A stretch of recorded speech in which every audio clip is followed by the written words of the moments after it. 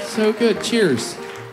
You know, you can't take this stuff outside the bar. They don't let you drink in the streets here in Nashville, but you could get run over by a rolling bar full of people singing Celine Dion. So. Yes, you could. Careful the Pedal Taverns, man.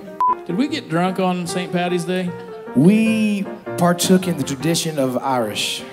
It worked out well. March 17th is over, so we can all go back to our normal nationalities until May 5th, when we all have to be Mexican. Oh boy. So, Cinco de Drinko. Drinko. Cinco de Drinko.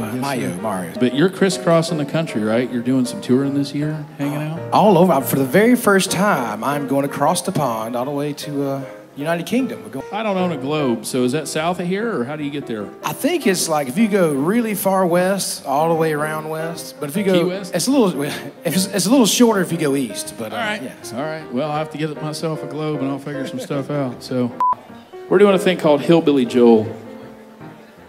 I'll let that sink in for a minute.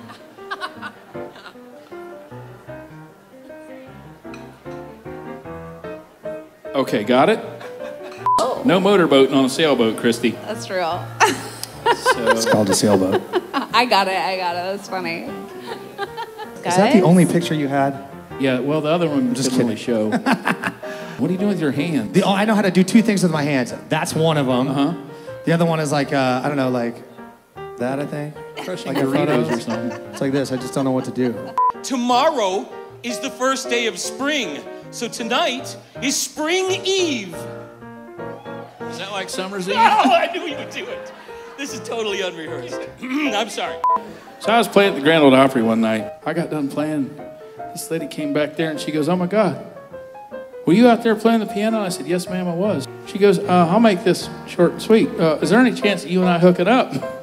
She sounds hot. Well, she was hot. And I said, "Well, how old are you?" And she goes, "Well, I'm 62. I said, 62? I said, "Well, no offense, but I'm not 62, and, no thank you." She goes, "Okay, fine, I just thought I'd ask." And then she's walking away. She goes, "Hey, would you be interested in a little mother-daughter action at the Grand Ole Opry?" And I said, "What?" She said, "Yeah, a little mother-daughter action." And I said, "Oh, hang on a second.